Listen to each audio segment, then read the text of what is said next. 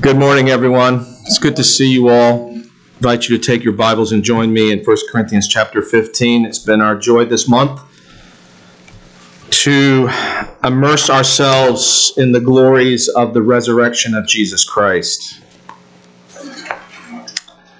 And it comes here at the end of our study of 1 Corinthians. And 1 Corinthians has been a letter written to a group of believers in Corinth in the first century A.D. who had many problems and many struggles. In many ways, they are immature.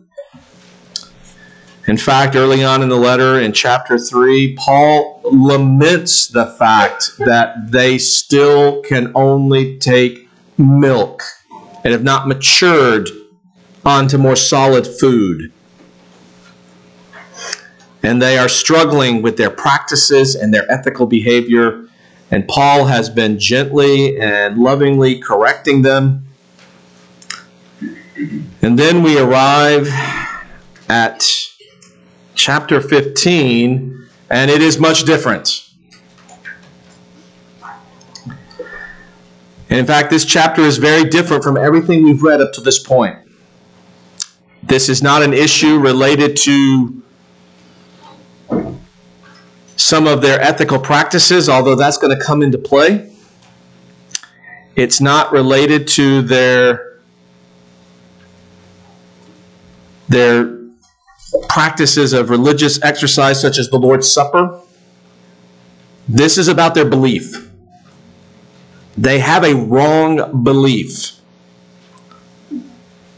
And the issue upon which they are struggling and are confused is that of the resurrection itself. Chapter 15, verse 12.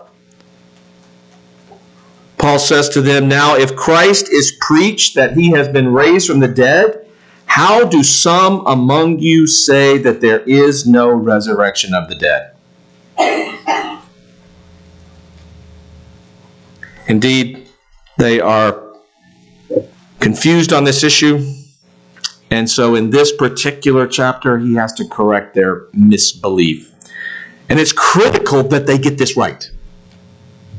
They need to understand the realities and the relevance and some of the rank and order of how the resurrection occurs. And as we'll see today, the renewal, the newness of life that comes with the resurrection. He says in this chapter 15, verse 3, "For I delivered to you as of first importance." First importance. This is a primary, critical importance. You must get this right. And he tells them exactly what it is. "What I also received, that Christ died for our sins according to the Scriptures, and that he was buried, and that he was raised on the third day according to the Scriptures." They are confused about this, and they need to be corrected. And we've seen he presents the reality of the resurrection. He quotes all the different witnesses, including himself. He talks about the relevance of the resurrection, that they probably not thought this through.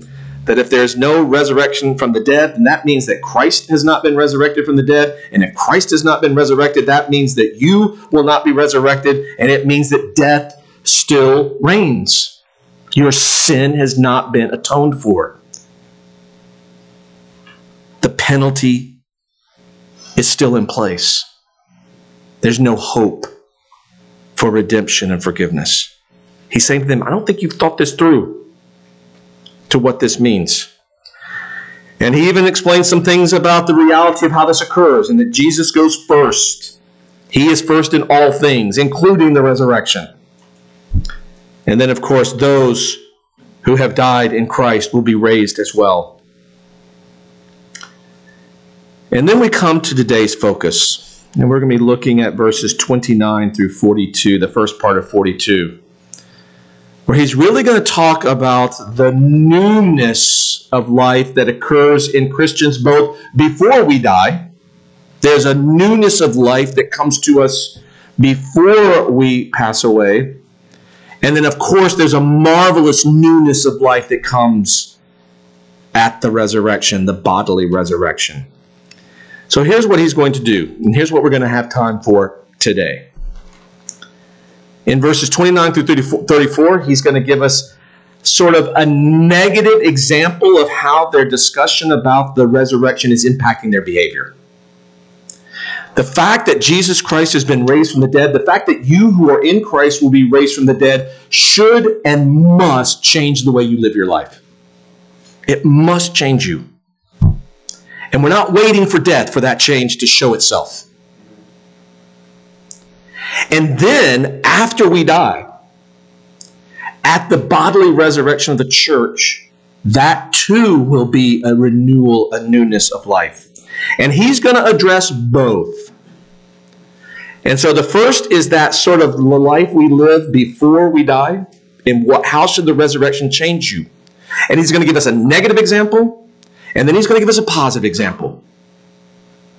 And then when he talks about the newness of life, he's going to give us some real life practical examples of what the resurrection of the new body is like.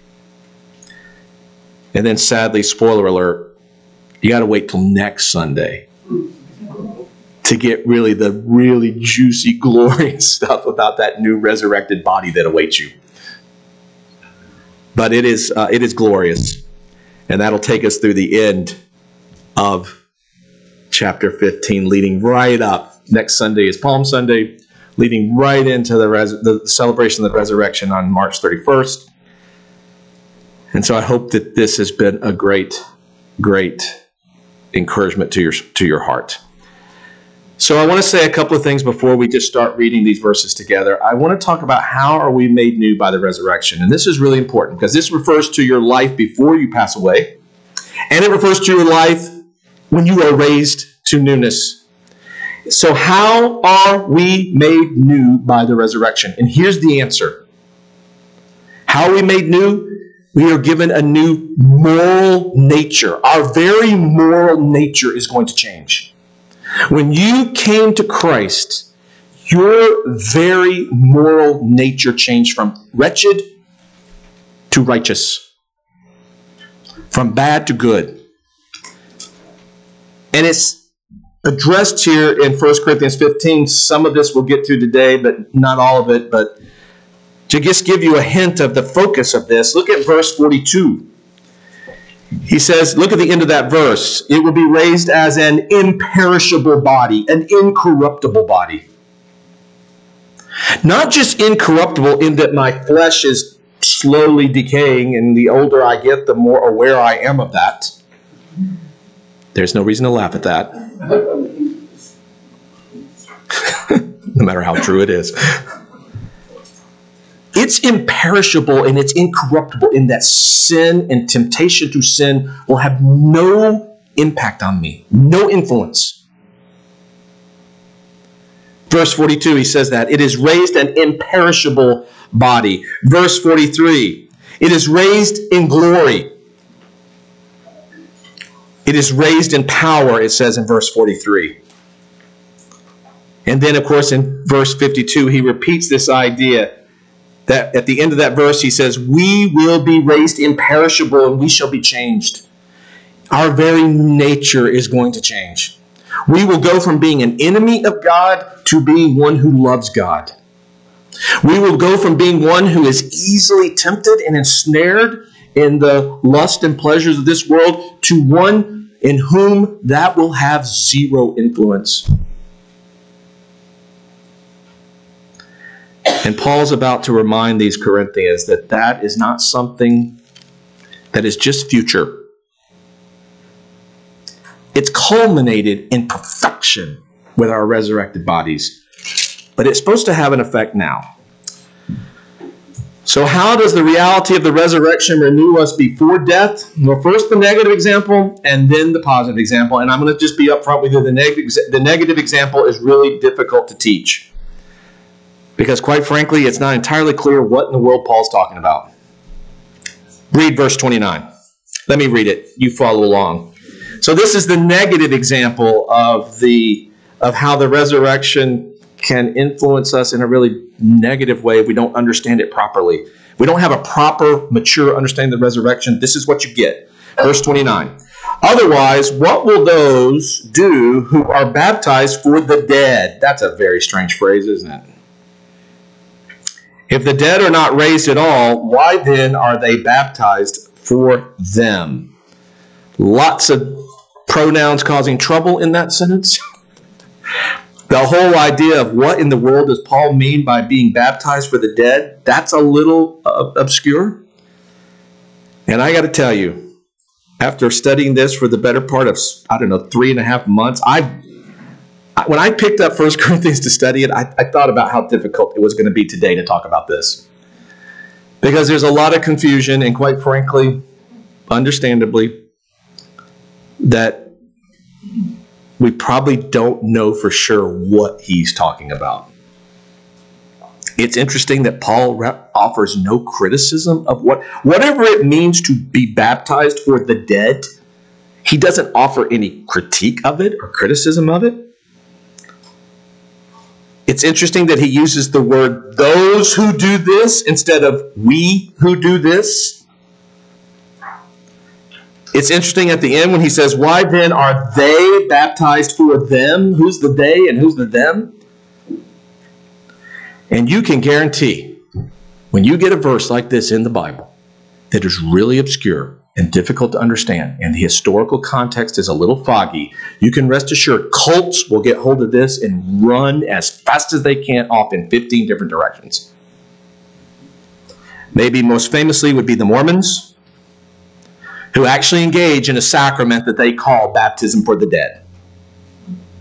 And they're going to point to this verse and say, this is why we do it, when there is literally no real firm understanding from the historical context of what actually this was, what actually was going on here. The Mormons would argue that baptism is necessary to be saved. You cannot have a life of bliss eternal if you have not been baptized. Some have died and perished without being baptized. And so isn't it marvelous and wonderful that we can do this vicarious baptism? And their argument is pretty simple one. They say, well, Jesus died a vicarious death. I mean, he died in the place of another. And so we're just going to baptize someone in the place of another, and it'll have the same effect. Now, there are all kinds of logical problems with that, namely that, okay, well, Jesus is in a class all by himself. And there's no one else who can take that, who can do this vicariously. My faith is not going to save you. And my baptism is not going to have any effect for you. This is not a concept that you can find in the Scriptures. But you can see how a cult will get hold of just an obscure Scripture. And this is the way they always do it. This is the way cults always operate.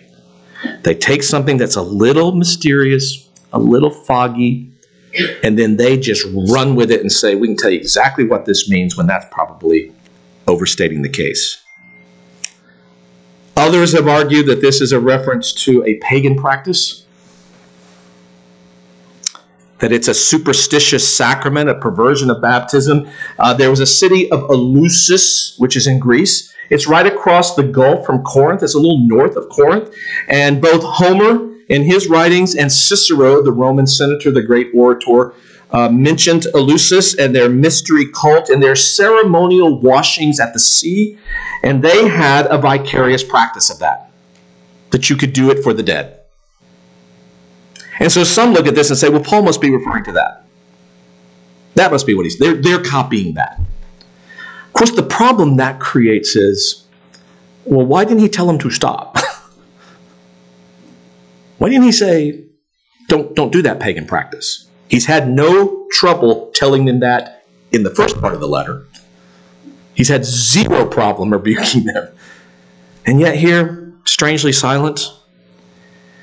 Others will argue that it's just some sort of benign practice. We don't know the real purpose of it, but it must have been fairly harmless. Paul is going to use it to make a point, and quite frankly, he finds it pretty benign, and whatever it is not that big of a deal. Some say it's Paul's practice to use baptism as a symbolism of death and being raised to life, and he certainly does that. He does that in his other letters. I'm going to read Colossians chapter 2, verse 12. He does use baptism as a metaphor for being buried with Christ and raised to life with Christ. Colossians chapter 2, verse 12. Again, talking about this baptism, listen to what he says. Having been buried with him in baptism, so this idea of being under the water, buried with him, in which you were also raised up with him through faith in the working of God who raised him from the dead. And some theologians have argued, well, that's what he's talking about. It's just the spiritual dead. It's a baptism of the dead, those who are spiritually dead. And still others say it's being baptized because of the dead. It's a really difficult preposition in the Greek. It's a preposition, hyper, that can be translated multiple ways. And they said, well, really, it's a baptism because of the dead. You're being inspired by believers who went before you, and their lives have inspired you to faith, and the Holy Spirit is used to convict you. I'm just going to be honest with you. There's a professor. I found one professor at Dallas Seminary who said there were 200. He found 200 explanations of this. I'm going to stop, and I'm not going to give you all 200 because I don't think we need all 200. I think the reason, whatever this was, Paul is using it to say to them, you are not understanding the resurrection correctly. You're not teaching it correctly. Some of you are even denying it. And it's because of all that, you're using it in ways that bear no resemblance to the implication it should have for your life. He says, why then are they baptized for them? He's saying, listen, whatever this is, whatever this baptism for the dead is, what good is it for you to do it if there's no resurrection? That's his argument. And that's really the bigger point, is that they are doing a thing that really makes absolutely no sense if they're going to deny the resurrection. He said, you're confused about it? This is really a negative example of how the resurrection should change your life today in a meaningful way. Then he goes right into a positive example. How should the resurrection affect you right now, March 17th, 2024? What should it be doing to you? Well, Paul gives his own life as an example of how the resurrection should change you, the reality of it. Let me read verses 30 through 34. I think I'll do 30 through 32, and then we'll tack on 33 and 34 in a minute. 30 and 31 for sure. Why are we also in danger every hour? I protest, brethren, by the boasting in you, which I have in Christ Jesus our Lord, I die daily. If from human motives I fought with wild beasts at Ephesus, what does it profit me if the dead are not raised? I'm going to stop there for a minute. What's his argument? He's saying, listen, I have put my life at risk for the gospel. I have come near death many, many times for the gospel.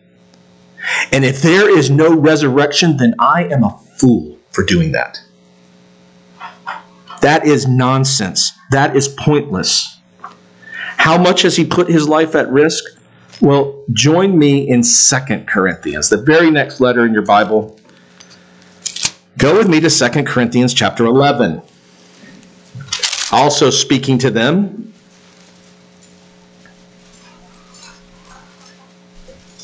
I'm going to start in verse 23.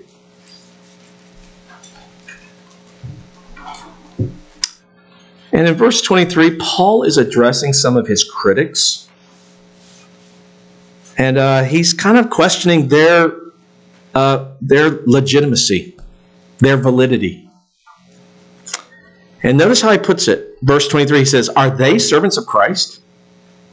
I speak as if insane. I more so. In far more labors, in far more imprisonments, beaten times without number, often in danger of death. 5 times I received from the Jews 39 lashes. I think if I do the math, that's 195 lashes. 3 times I was beaten with rods. Once I was stoned. 3 times I was shipwrecked. A night and a day I have spent in the deep. I have been on frequent journeys, in dangers from rivers, dangers from robbers, dangers from my countrymen, dangers from the Gentiles, dangers in the city, dangers in the wilderness, dangers on the sea, dangers among false brethren. I have been in labor and hardship through many sleepless nights, in hunger and thirst, often without food, in cold and exposure. If there's no resurrection of the body, Paul is saying, I'm a fool. Why would I risk death? Why would I put myself in danger if there was no resurrection of the dead? He's saying your life needs to show that you are bold and fearless and faithful because you believe in the reality of the resurrection. That it is a reality for you in Christ Jesus. And you live every day with that reality governing you. You don't study the scriptures so you can know a little bit about God today. You study the scriptures to know God and to love God because you are going to spend eternity with God. It's a motivation for all you do and say. It impacts all that we think. And it directs us into a boldness for Christ Jesus. Not a reservedness as if this life is all that there is. In fact, if this life is all that there is, our morals would look a lot different, wouldn't they? And he talks about that at the end of verse 32. He says, if the dead are not raised, let us eat and drink, for tomorrow we die. What a great philosophy. Isn't that great? Do not be deceived. Bad company corrupts good morals. Become sober-minded as you ought and stop sinning, for some have no knowledge of God. I speak this to your shame. Yeah, it was the Epicureans who said, eat, drink, and be merry, for tomorrow you will be dead. I mean, if there's no resurrection of the dead, and this life is all that there is, then why shouldn't I pursue pleasure at all costs and minimize discomfort at all costs? Whether I have to lie or cheat or steal. And quite frankly, when you look at if you look at the way the world behaves, the world's philosophy, this is why they do what they do. Why do corrupt people act the way they do? Because they think this is it. And you better grab all the gusto you can. It's carpe diem, man. Seize the day. Because there's no guarantee of tomorrow. So you want to pursue all the pleasure you can. You want to pursue all the wealth you can. You want to pursue everything that will be pleasurable in this life, because once you die, that's it. And that would make perfect sense, wouldn't it? And listen, the Greeks taught this, but there's nothing new about this. I think humans have always kind of understood that you might as well seize all the pleasure you can. Isaiah chapter 22, Isaiah explains this to us in no uncertain terms. It says, yeah, if this life is it, if this is all there is, then this should be your philosophy right here. Of course, Isaiah is going to argue that this is not all that there is, and this should not be your philosophy. Isaiah 22:13.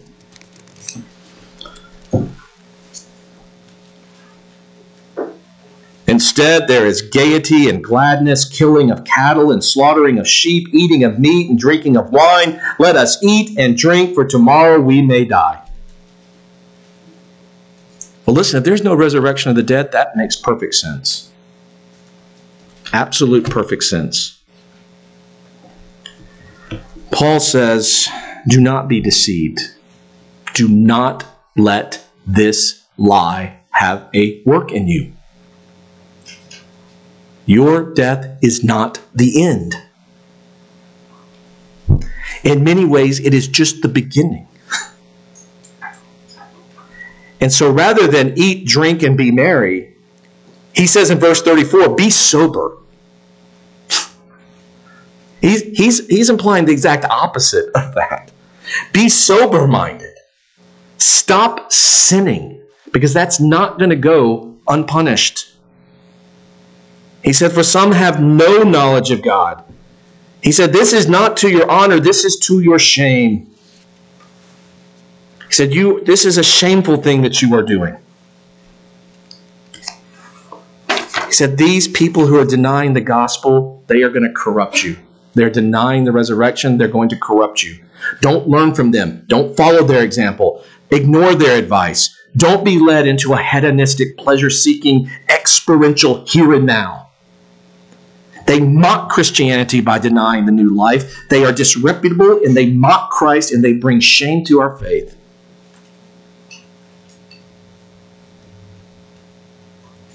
This is a matter of first importance. Christ died, he was buried, and he was raised again, and those in him will be. This is a strong rebuke. Up until now, he's been pretty. Up until now, he's been fairly patient with them in this letter. He's only had a couple of really strong rebukes for them, but most of the time, he's been kind of patient. He doesn't want to shame them. Back in chapter 4, 1 Corinthians 1, chapter 4, he says, I'm not trying to shame you.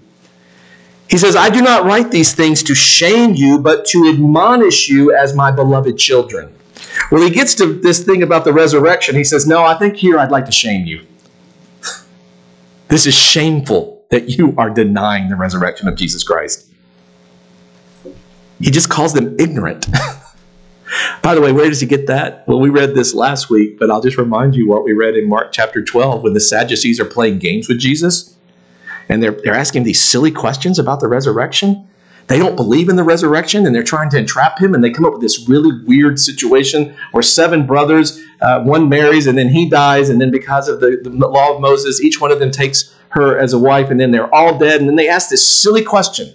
And they say, well, whose wife will she be in the resurrection? And Jesus' response to them is just classic. He says, you people are fools. You're just fools.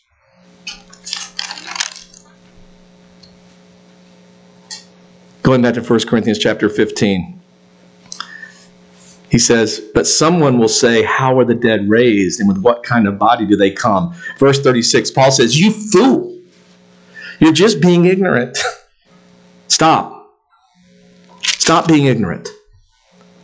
Stop being a fool. This is to their shame. When you believe and know that there is more to your existence than the here and now, and that there's more to your existence than just living a life on this earth until you die, and you realize that is not the end. It's going to affect the way you live every day. It's going to change the way you live every day, and it's going to give you and bring you into a matter of first importance, the gospel of Jesus Christ. But the Corinthians are missing that. So he says, yes, this should change you before you die. In other words, we're not waiting to die for the reality of the resurrection to change our lives. We're not. We want to experience that glorious new life right now, March of 2024, with a boldness and a courage in which we pursue the gospel. But he doesn't stop there. He then talks about what happens after we die. And he talks about a bodily renewal. And so I'm going to read again verse 35. And so what he's going to do is he's going to raise a question that they probably raised with him. They raised a question with him, and he's going to answer it with 3 examples. But someone will say, how are the dead raised? And with what kind of body do they come? That's not a silly question. Listen, there's a lot of people that say, I'm not sure I want that old body back. I'm not sure. I don't know that I want that. And quite frankly, you know what the Greeks were taught? Flesh is evil and the Spirit is good. The whole goal was to get away from this body. And here's Paul saying, oh, no, you're going to be reunited with it. And they're saying, I don't want that. I don't want that. I'm trying to get away from the flesh. I'm trying to mortify the flesh. I'm going to be happy when I'm separated from this flesh. Well, his answer to that, as I just said, was, you fool. And then he gives him 3 examples. He says, listen, you want to know what it's like? He's going to give you 3 examples and say, it's kind of like this. Number 1, he uses the idea of a seed that falls into the ground and dies and brings forth something new. He says, you fool, that which you sow does not come to life until it dies. And that which you sow, you do not sow the body which is to be, but a bare grain, perhaps of wheat or of something else. But God gives it a body just as he wished, and to each of the seeds a body of his own. So he takes something that they're all super aware of. And you're not going to be able to see this. I put it on red paper in the hopes that at least you can tell the size from way back there in the back. But I just took a couple of seeds and put them on this. Those of you up front can see how small these seeds are. Unless you're really, really good at this, you may or may not know what kind of seed that is. But if you drop that seed into the ground and take care of it, it'll produce this. Now, I think we'd all agree, that's pretty different. And if you dug up the roots of a lemon tree that produced this, you're never going to find that. It's gone. It's not there anymore. And he says in verse 42, so also is the resurrection of the dead. He said it's just like that. God is going to take what has now died and gone into the ground, and he is going to bring it to life in a new way. It's not going to be like the old thing. It's going to be a new thing. And he says, you see this every single day. They were very much more an agrarian society than we are. Some of you have a green thumb, and you grow quite a bit.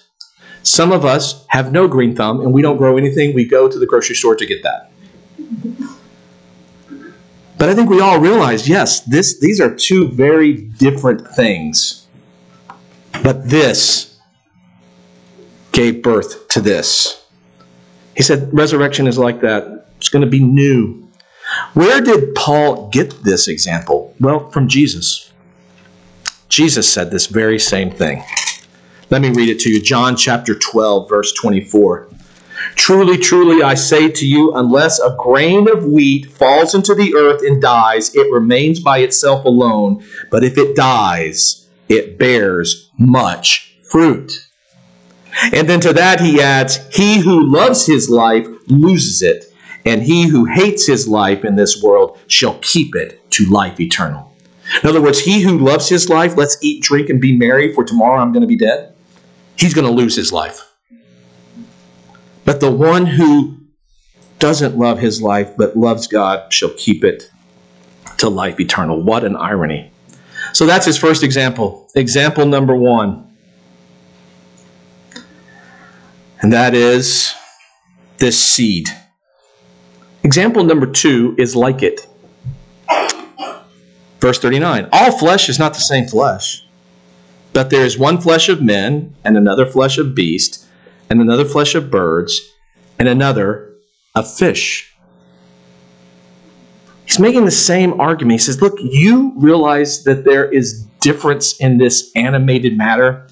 God has made things completely different. There is a difference between a robin and an earthworm and a spider and a pig and a blue whale. There's a variety of flesh all around you. God is able to raise up things as he wants them. In fact, one biologist speculates, and I don't know, this number may be low, that if you took the total number of combinations of amino acids in every living thing,